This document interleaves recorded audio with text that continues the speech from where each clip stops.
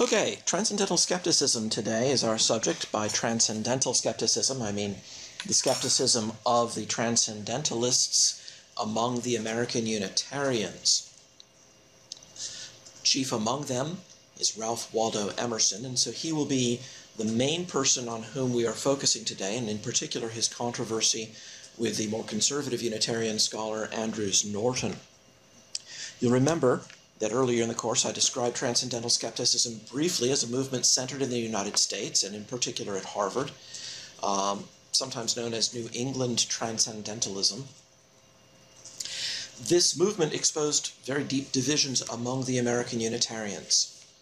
There were several people who lined up more or less on Emerson's side of the argument, Ripley and Hedge and Putnam among them, and on the conservative side, Andrews Norton, John Gorham Palfrey, and Andrew Preston Peabody. This was a movement heavily influenced by German skepticism. Emerson himself had traveled to Germany and studied there and absorbed some German skepticism. If you were alert, you even saw perhaps the word mythos coming up in something that we read. Can't imagine where he got that, can you?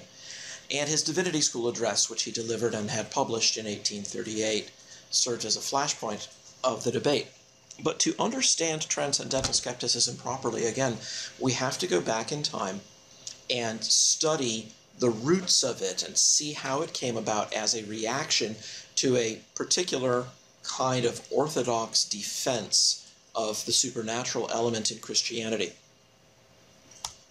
To understand that, let's go back to the work of John Locke, the English physician and philosopher, a confidant of Isaac Newton, Robert Boyle, and other members of the Royal Society.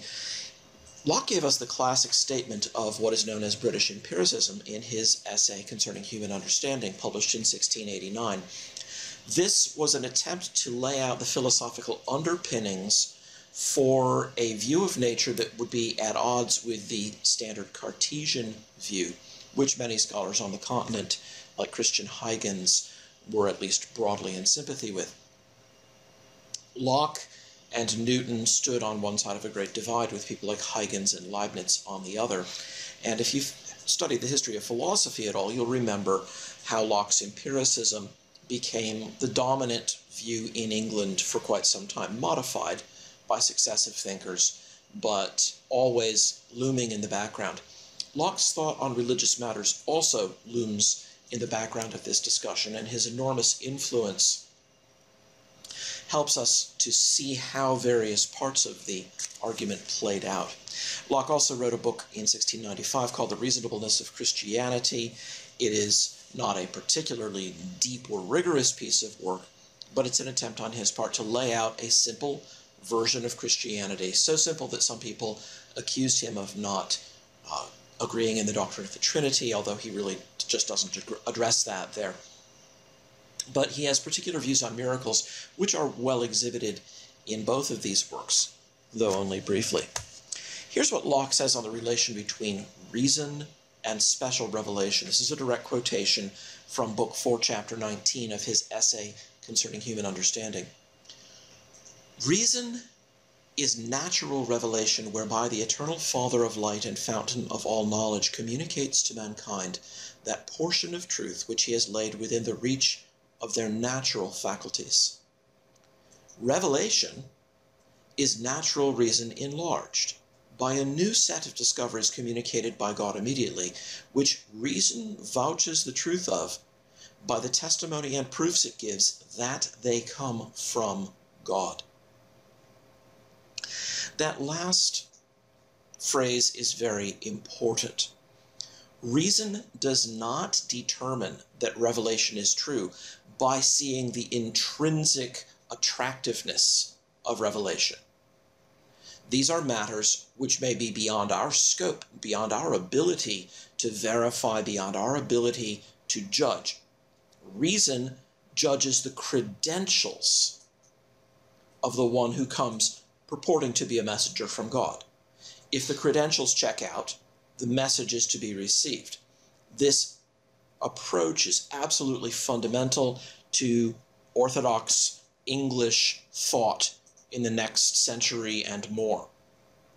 So again, reason is natural revelation. Revelation is natural reason enlarged, telling us things that our natural faculties alone could not tell us.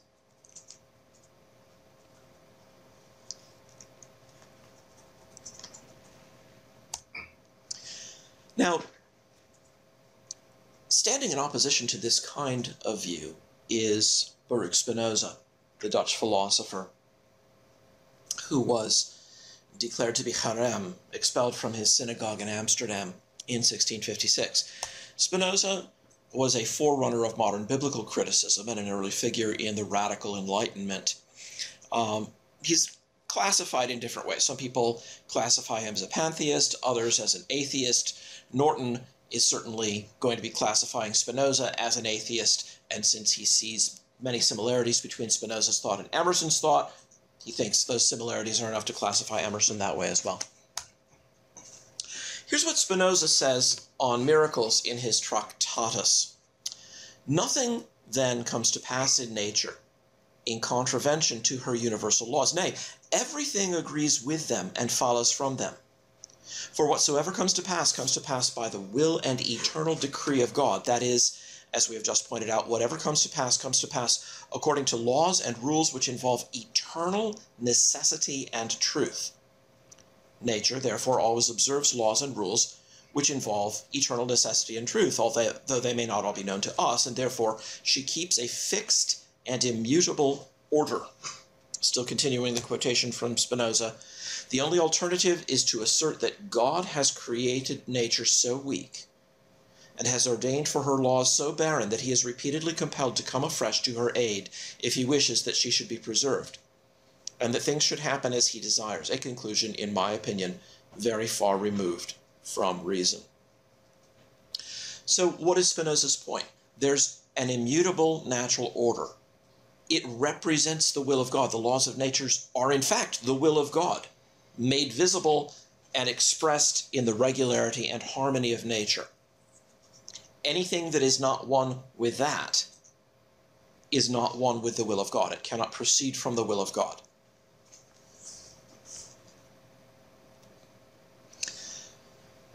Spinoza's thought probably had an influence on Matthew Tyndall, whose work, Christianity as Old as the Creation, was the best representation of the full range of arguments deployed in the deist controversy.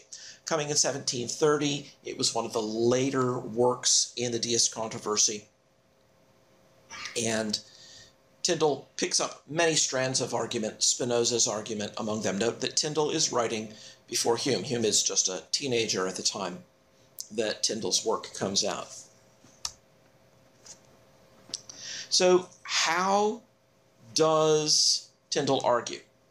Well, here's a summary, not a direct quotation. Because God is unchangeable and perfect, nothing can proceed from him but what is perfect. So we're arguing now from the attribute of God of unchangeableness, of perfection, immutability. So the original religion propounded for man's happiness, since God himself needs nothing, it must be for man's happiness, must be unchangeable, and nothing can be added to it by a later revelation. So there are page references there, and we do have, I believe, this edition in the library. John's probably looking to see whether it's up or not. With that background in mind, let's come to Ralph Waldo Emerson, an essayist and poet and public lecturer, champion of the position that he called individualism. Everything is about the individual. This is the most important thing that we can know. He's the fountainhead of the American Transcendentalist movement and was a mentor to Thoreau. There are three key works by him: his essay Nature, his essay and address The American Scholar, and the Divinity School Address. All of them are collected in an 1849 publication called Nature, Addresses and Lectures. And those are the first three pieces in that volume. So this is a very important place for us to stop and look to see how American Transcendentalism arose. Let's look at something briefly in each of those. Here's a statement of Emerson's individualism from his lecture, The American Scholar. The scholar is that man who must take up into himself all the ability of the time, all the contributions of the past, all the hopes of the future. He must be an university of knowledges.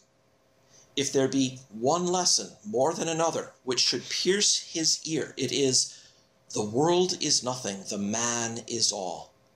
In yourself is the law of all nature, and you know not yet how a globule of sap ascends. In yourself slumbers the whole of reason. It is for you to know all. It is for you to dare all. Inspirational stuff to certain members of that generation of Americans right around the beginning of the Victorian era. Everything depends on the individual. Oliver Wendell Holmes, the American jurist, called this the American Scholar's Declaration of Independence. This essay was the essay that he thought most characterized what was fresh and new and vital and forward-looking in the American mind. Here's a longish quotation. I've broken it out across a couple of slides from Emerson on the relationship between nature and religion. This is not yet, I think, from the Divinity School address. Look at the way that he talks about the intersection of nature and religion. The advantage of the ideal theory over the popular faith is this, that it presents the world in precisely that view which is most desirable to the mind. It is, in fact, the view which reason, that's his capitalization, both speculative and practical, that is, philosophy and virtue, take. For, seen in the light of thought, the world is always phenomenal, and virtue subordinates it to the mind. Idealism sees the world in God. It beholds the whole circle of persons and things, of actions and events, of country and religion, not as painfully accumulated atom after atom, act after act, in an aged creeping past, but as one vast picture which God paints on the instant eternity for the contemplation of the soul. Therefore, the soul holds itself off from a too trivial and microscopic study of the universal tablet. It respects the end too much to immerse itself in the means. It sees something more important in Christianity than the scandals of ecclesiastical history or the niceties of criticism, and, very incurious concerning persons or miracles, and not at all disturbed by chasms of historical evidence, it accepts from God the phenomenon as it finds it, as the pure and awful form of religion in the world. Language like this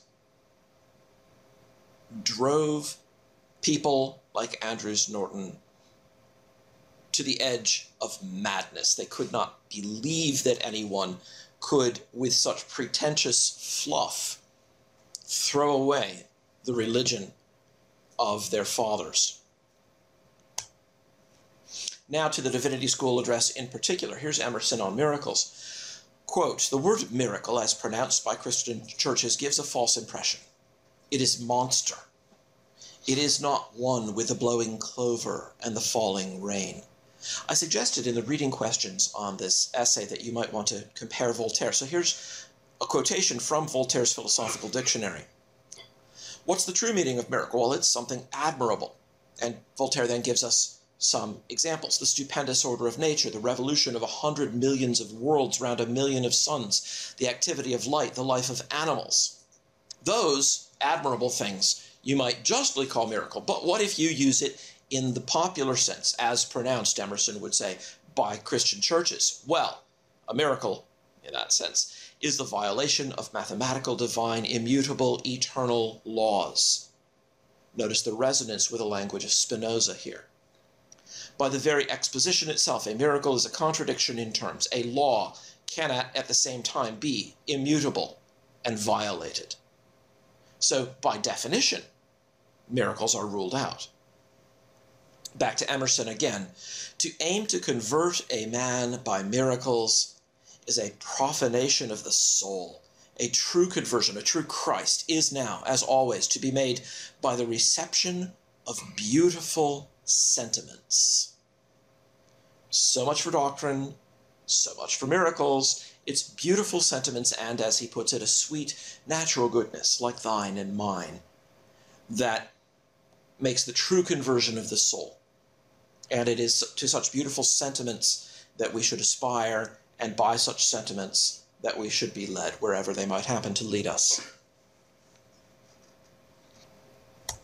But nobody was more outraged than Andrew Norton. He was a Harvard theologian and leader of the conservative wing of Unitarianism. He resigned from his teaching position in 1830 to focus on his scholarly work. But when Emerson, 8 years later, gave this address, Norton sprang into action and managed to get himself set to give an address to more or less the same group in the following year. Later in the whole struggle against these guys, Norton the Unitarian would reach out to the Presbyterians at Princeton Seminary, people like Hodge, and request that they lend him aid in fighting the tide of German infidelity that he saw coming in and washing away the faith that had been in common to him and to the Presbyterians, notwithstanding their differences on Christology and some other critical matters. Two key passages from Norton's rejoinder to Emerson stand out. First, he says, by a belief in Christianity, we mean the belief that Christianity is a revelation by God of the truths of religion, and that the divine authority of him whom God commissioned to speak to us in his name was attested in the only way in which it could be, by miraculous displays of his power. Two things here. First of all, recall John Locke's statement. Revelation is natural reason enlarged by a new set of discoveries which God Almighty has made and which are vouched for by the evidences that they come from God. Miracles, Norton is saying, are the only way that we can have something vouched for in a way that will clearly exclude every other source. There's a strong parallel between this line of thought in Norton and William Paley's preparatory remarks in his view of the evidences of Christianity. If you're interested in this line of argument, Paley's preparatory remarks are an important place to go because he's responding there directly to David Hume, and Norton sees this attack on the bulwarks of Christianity as being directly an attack on the only way that we could have a message from God authenticated and be assured that it really was from God. Again, direct quotation from Norton's discourse on the latest form of infidelity. But infidelity has but assumed another form. He'd just been talking about the sort of vulgar common infidelity of Thomas Paine and noting that that's no longer as much of a threat as it had seemed before. Whether Norton was aware of what was happening among the working classes in America is a different question. But he says it has assumed another form, and in Europe, and especially in Germany, has made its way among a very large proportion of nominally Christian theologians. Certainly, he has Schleiermacher in view. He may have been aware of Strauss by this time. It would not be implausible. But Schleiermacher, who had himself been heavily influenced by the deists, was almost certainly a focal point of Norton's criticism. Among them are now to be found those whose writings are most hostile to all that characterizes our faith. So they're nominally Christians, but in fact, they're hostile to all that characterizes our faith. The latest form of infidelity, again, another direct quotation, is distinguished by assuming the Christian name while it strikes directly at the root of faith in Christianity, and indirectly of all religion, by denying the miracles attesting the divine mission of Christ. If you cut that off, you have an ethical system, but nothing more. That root is what holds Christianity in place, nourishes it, is the guarantor of all that is living. If you cut off the root, the tree may seem the same for a short while, but in time it will surely die. Because he sees Spinoza, and particularly Hume, as lying behind this kind of critique that Emerson is pursuing, Norton takes some time to talk about Hume's argument, and in particular about Hume's characterization of Christianity. So here's a quotation from Norton that embeds a quotation from Hume.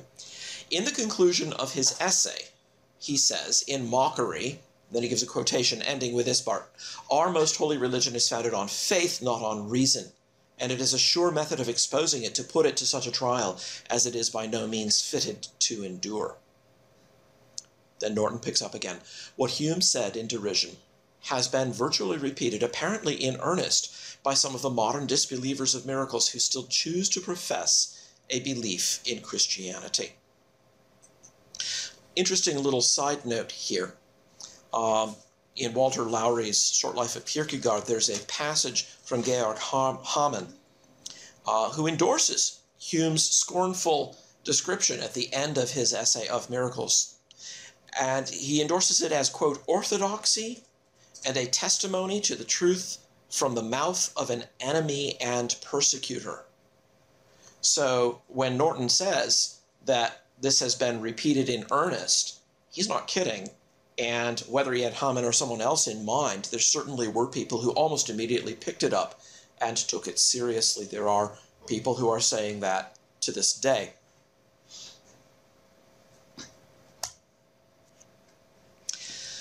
Just briefly comment on Norton's character. Peabody wrote a work called Harvard Reminiscences, and although it doesn't have much matter on miracles and prophecy per se, it does tell us something about how the man was viewed. Here's what he says from an intimate friend. "I have never known a firmer belief than his in the divine mission and authority of Jesus Christ. Indeed, it seemed in him more than belief, it was knowledge. I doubt whether he felt any more confident assurance of the events daily occurring under his own eyes than of those which he supposed to have occurred within the cognizance of the apostles of Christ. The truths of the Christian revelation which transcend the sphere of human knowledge, he received implicitly on the authority of him whom he believed to be an accredited teacher from God."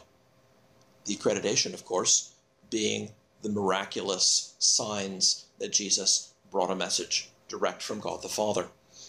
"In this faith he was serenely happy in his years of declining strength, and passed under the death shadow with a hope based not on his own speculations, but on what he regarded as the infallible testimony of one who knew."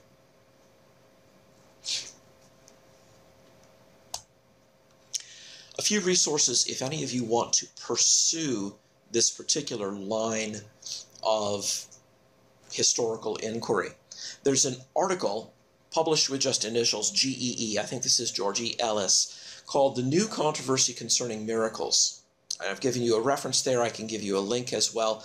It's broadly sympathetic to Norton's side, but the really interesting thing is that it gives specific references to quite a number of pamphlets that went back and forth, people attacking Norton on behalf of Emerson, Norton responding to these people. So the whole thing played out almost like a blog war in slow motion, with longer and longer pieces being put out until the whole thing settled out with people separating off into different camps.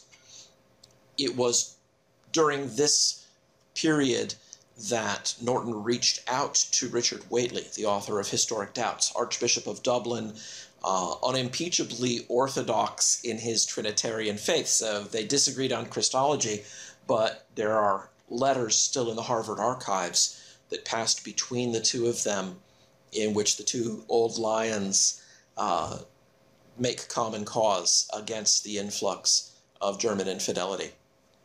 There's also a more recent paper, which we can't put in the database, but if you have access to an academic library and are interested in following this up, by Robert Habak, and I cited that earlier as a reference for one of the quotations, "Emerson's Reluctant Foe, Andrews Norton and the Transcendental Controversy."